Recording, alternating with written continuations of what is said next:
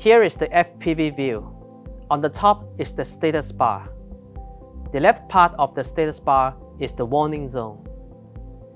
If the system works well, it will display normal. If something goes wrong, this bar will become orange for caution or red for warning. You can tap it for more details. The middle part of the status bar shows the flight mode and the current status of the aircraft. You can tap here to re-enter the pre-flight check.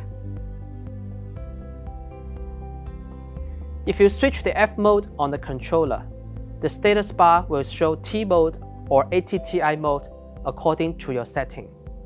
The right part of the status bar shows some important status, such as RTK and GNSS status, controller signal strength, the aircraft battery level, and advanced settings.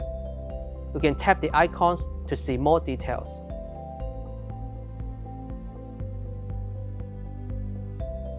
The green line below shows the battery status. The time on the right shows the estimated flight time.